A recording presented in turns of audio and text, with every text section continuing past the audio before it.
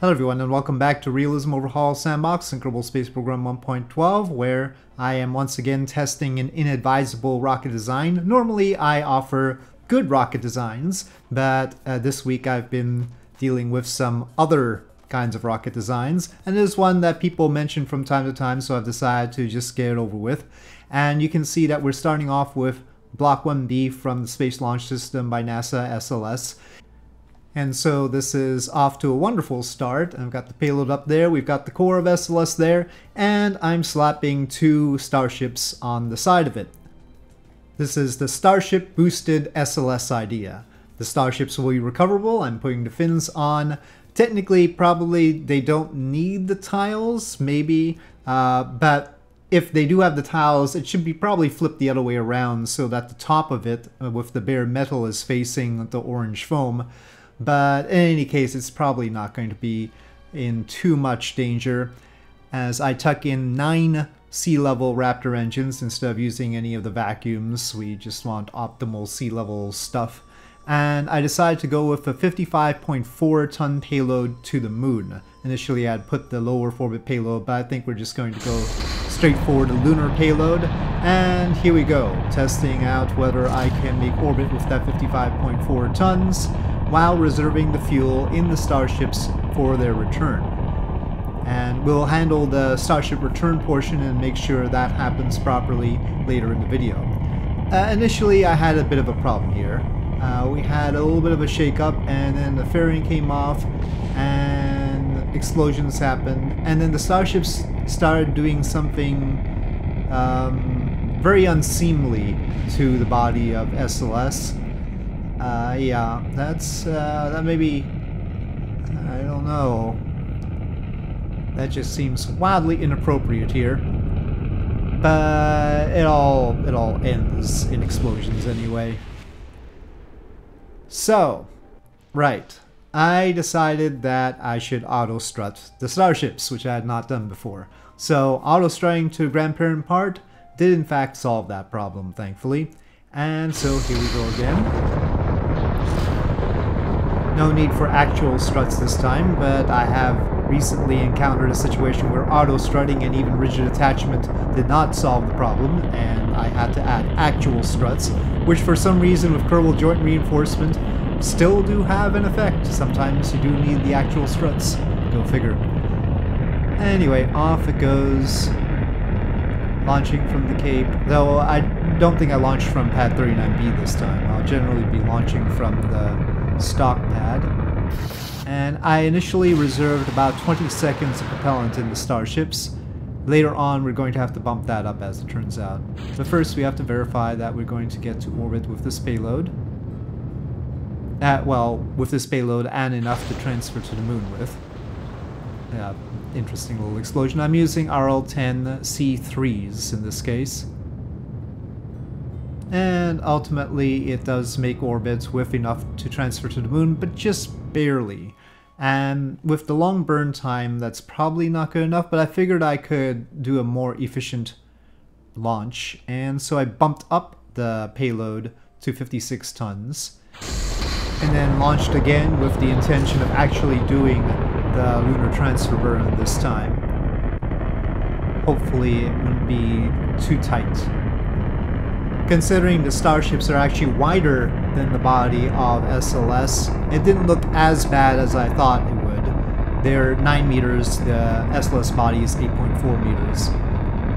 Still, it's a thing.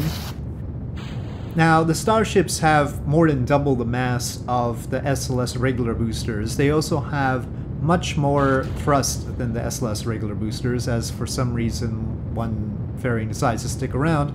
They have about 21 meganewtons versus the SLS regular boosters having 15, but SLS is meant to carry more powerful boosters than those 5-segment boosters it has now. 21 megatons is probably still alright. Compared to my previous Raptor 9 boosters though, the Raptor 9 boosters that I used to use with SLS occasionally had, of course, 9 Raptors, so the same thrust, but they were less mass. They only had about the same amount of mass as the SLS boosters, so they really gave a lot of extra thrust weight ratio. In this case with the Starships, it doesn't have that much thrust weight ratio, but has a longer burn time with the increased propellant load. And so I'm trying to get 56 tons to the moon thanks to that, but of course it has to be recoverable for the Starships, so that's a little bit of a complication. So I end up using up all the propellant from the stage, and it isn't quite enough, mainly because I decided to go clockwise around the moon retrograde, and the RCS wasn't quite enough either, but I decided that that was close enough that it would be serviceable for now, especially since I was just controlling it manually. Probably we could eke out some more delta V if I was using either KOS or ascent guidance. But for now, I decided to work on the return of the Starships. So I shut them off at 20 seconds again, with 20 seconds left in the stage, I mean. And off goes SLS. But one thing I didn't realize at this point is that the control point for the Starship was not correct. It was not rolled correctly. So when I tried to turn here, I ended up bumping into the other Starship. That was not my intention, but that was because I really need to actually do control from here again. And I took out a fin there. But at least it was on the other Starship, so I didn't negate the effect of the test. If I had knocked out a fin on this Starship, then that would have made it not exactly accurate. In any case, I'm going to have to redo this because we ran out of fuel and we didn't manage to get a proper boost back. We didn't boost back all the way. So I decided to reduce the payload to 50 tons, ultimately. Ultimately, it'll be 50 tons. And then proceed. Oh, I'll let it sink a little bit there. Release the clamps a little bit too early. But off it goes again. And I'm looking at the landing guidance not because I'm using it, but because I want to see that target difference when I'm doing the boost back burn. Okay, and off they go. We're reserving a little bit more fuel this time compared to last time, and trying to turn properly, but I forget if I use the control from here thing this time, and I lit all the engines there, and we are boosting back.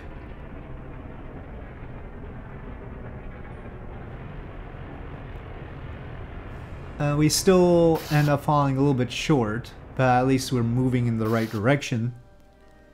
And the target difference shows quite a big target difference, so we're not actually getting back to land here. And I end up nosing in. It ends up going nose first into the ocean. Well, actually ripping apart. Actually rips apart. So that's not good. Part of the problem is I'm not using an automated script to land them. I've got an automated script to land the Super Heavy back, and for Starship, I think Pekka is still working on one for it to go through the atmosphere properly. But we've seen them do that before, but changes have been made to Starship that have thrown that off.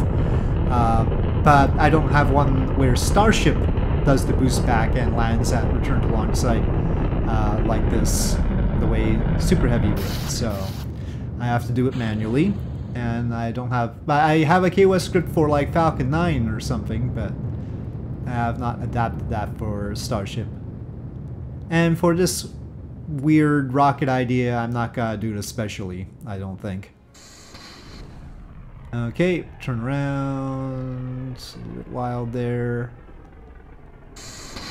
And this time, reserving 30 seconds of fuel, we seem to have enough.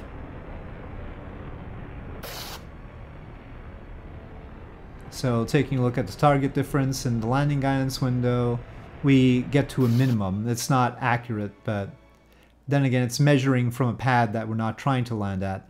My orientation here is definitely not going to be exactly right. I'm sure Pekka would be able to do this. This is Pekka's mod. The Starship is from Pekka's mod, and Pekka would probably be able to do it a little bit better.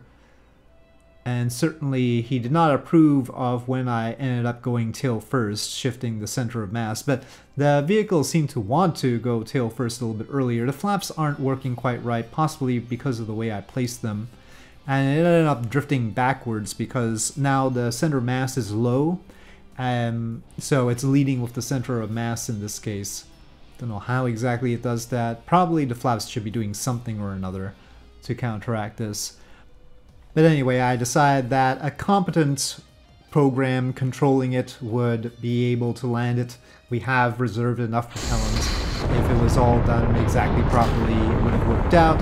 So I decided reserving 30 seconds of fuel is about the right amount, and now we have to see whether, while reserving that amount, the rest of the rocket can get the payload over to the moon. So, off go the starships, reserving that.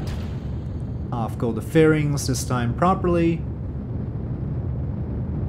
And then the core stage concludes.